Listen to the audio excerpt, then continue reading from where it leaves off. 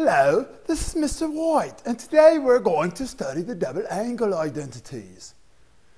Okay, that was my best British accent by request. I'm not going to be able to keep that up the whole video, thankfully. Let's move forward.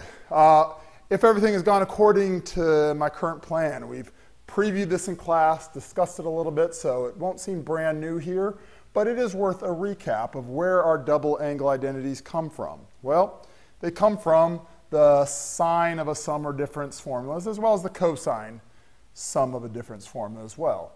And remember that if you take all the a, wherever you see a in this formula, if you replace that with, let's just say theta, and again, if I replace it one place, I got to replace it everywhere. And if I replace all the b's and I say, you know what, I'm going to replace those with theta as well, I end up with something that should still be a true statement, right?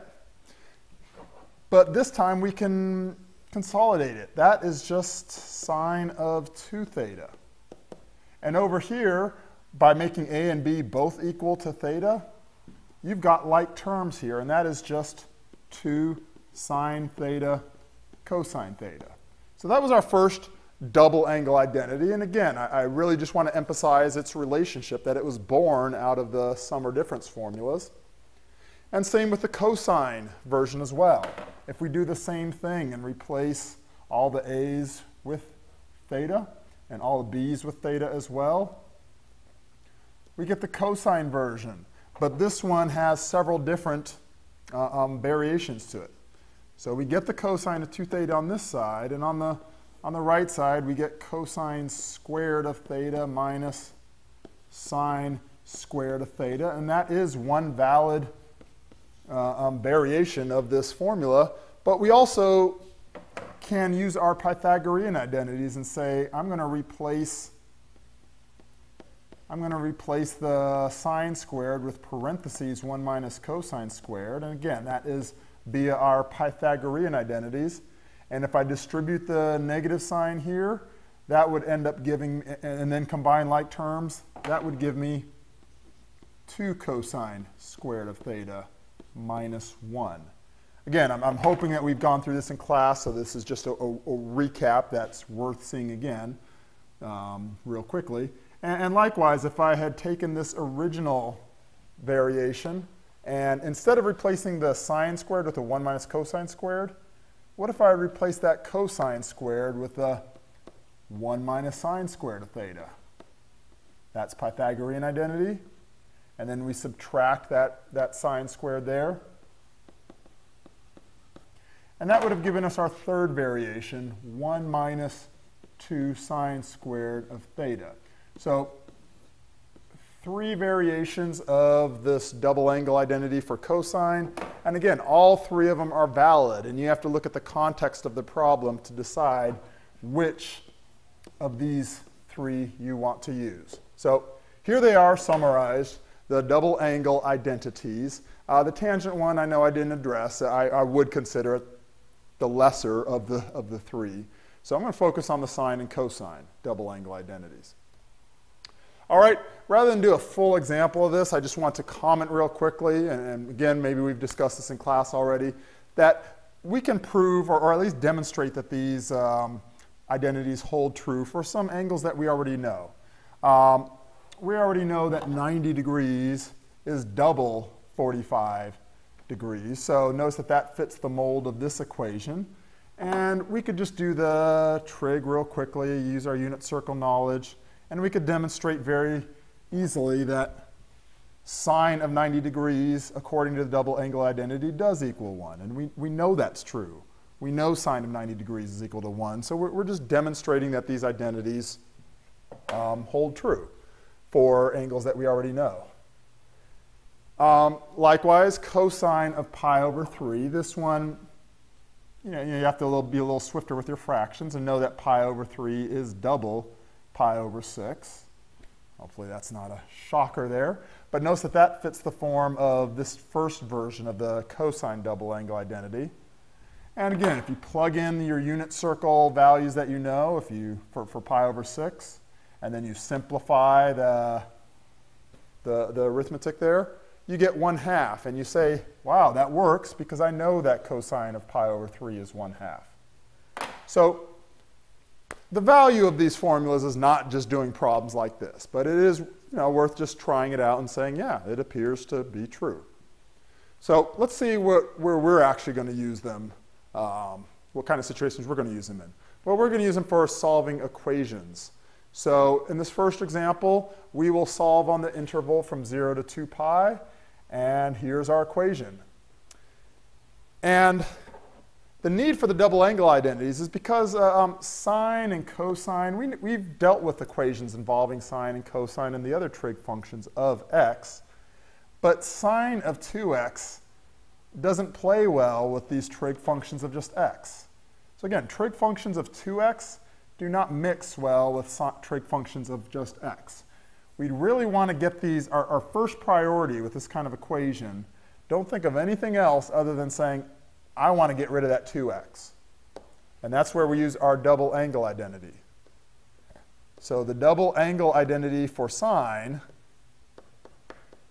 says that sine of 2x would equal 2 sine x cosine x. Again, that's just the formula that we have been looking at.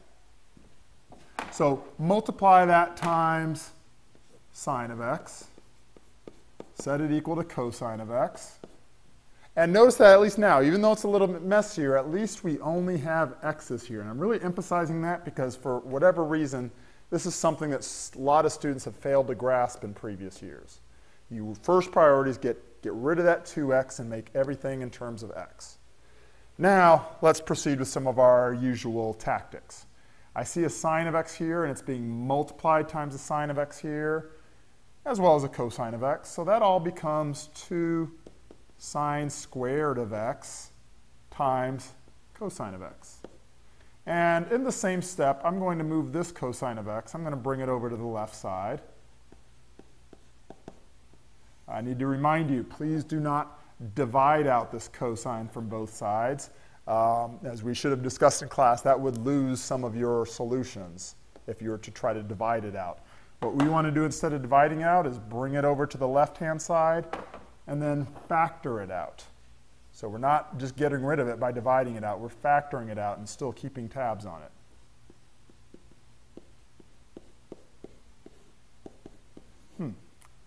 I just noticed something. This looks an awful lot very similar to one of our double angle identities for cosine. And I'm not going to go that route, but it's going through my head here. We could do something with that if we wanted to. But let me not confuse things any further.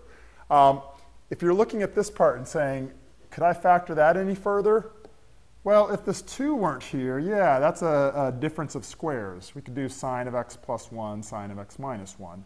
But that 2 is there, and we're going to have to deal with it. So here's what we do instead. I'm not going to try to factor this any further. I'm simply going to set each of these factors that I do have equal to 0. And I'll just do a little bit more work on this second factor.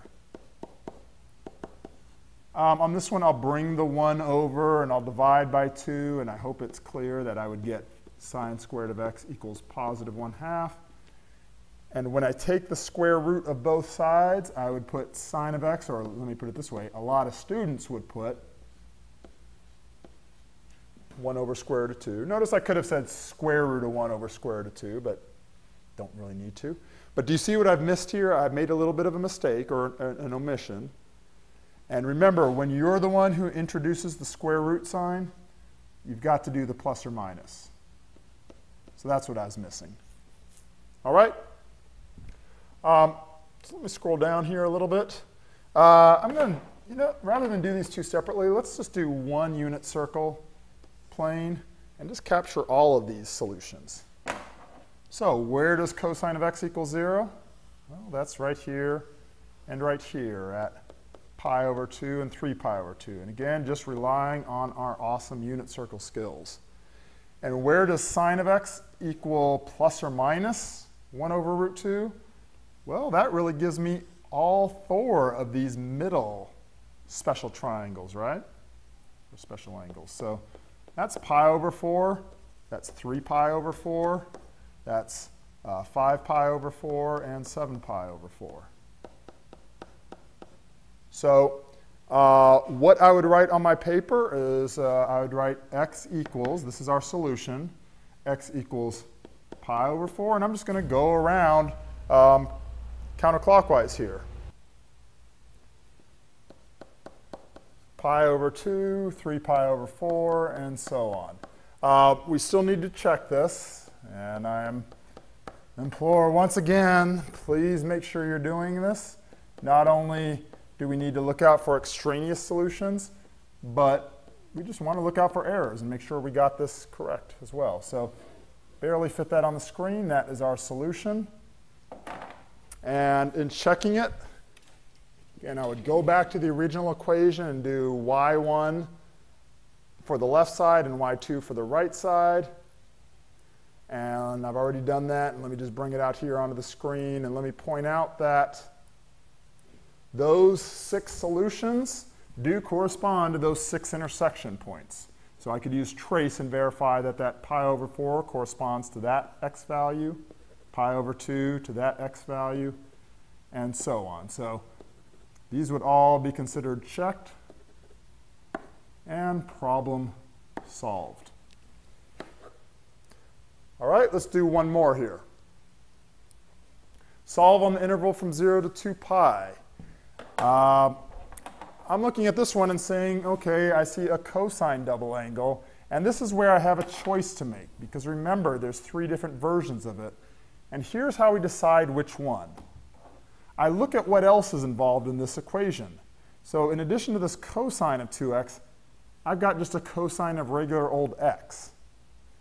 So I look at my 3 options here, and I would prefer to choose the one that involves only cosines. So just to extend this a bit, if this had been a sine instead, if that had been sine of x, I would use this one. That's the one that uses only sines. However, since it uses only cosines, or since cosine of x is the function present in this equation, let's use this one. That involves only cosines. Okay, so need to remember the parentheses. So I'm going to replace cosine of 2x with 2 cosine squared of x minus 1. And I remember the parentheses, put the 7 on the outside, plus cosine of x plus 4. And I apologize if it seems like I'm rushing and trying to keep this from going on too long. And I'm hoping the algebra is starting to become pretty comfortable. So hopefully we've taken our time on the parts that we need to. And let's go through the algebra a little bit more quickly than we have in the past. Let's make this 14 cosine squared of x minus 7. Don't forget you're distributing. This is multiplication. Combine my like terms and put it in our familiar quadratic standard form, our familiar order of the squared, the quadratic term first, followed by the linear term, just cosine of x here.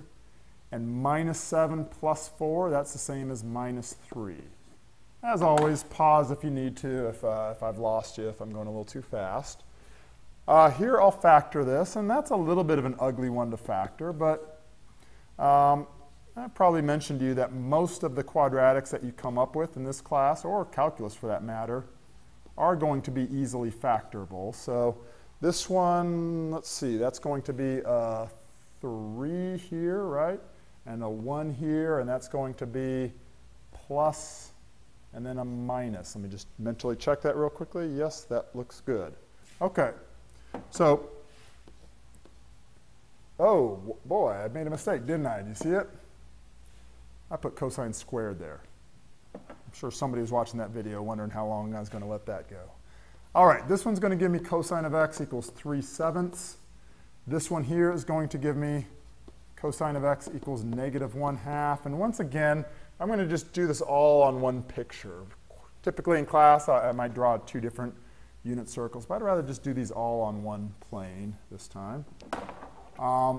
Let's do the easier one first, the one that involves our special ratios. So negative 1/2, that would be this one, and this one, that would be 2 pi over 3, and then 4 pi over 3. But let's look at this one. That's not special, cosine of x equals 3/7, but I could draw a picture of it where I say, okay, it's going to be in the first quadrant, and again, if I draw the rest of the triangle, it's 3, 7, and who cares over here, right? So whatever that angle is, well, it's not a special angle, so we're going to say that that is the inverse cosine of 3/7, and we know that would land us in the first quadrant. So again, this angle right here, inverse cosine of 3/7. The last one that I want is this one down here. Now, I could look at that, and we've done things like this in class recently. I could look at that as negative cosine, inverse cosine of 3/7, but do you remember what's wrong with that when we look back at what we're being asked for? Remember that interval? This has to be positive. So how do we make it positive?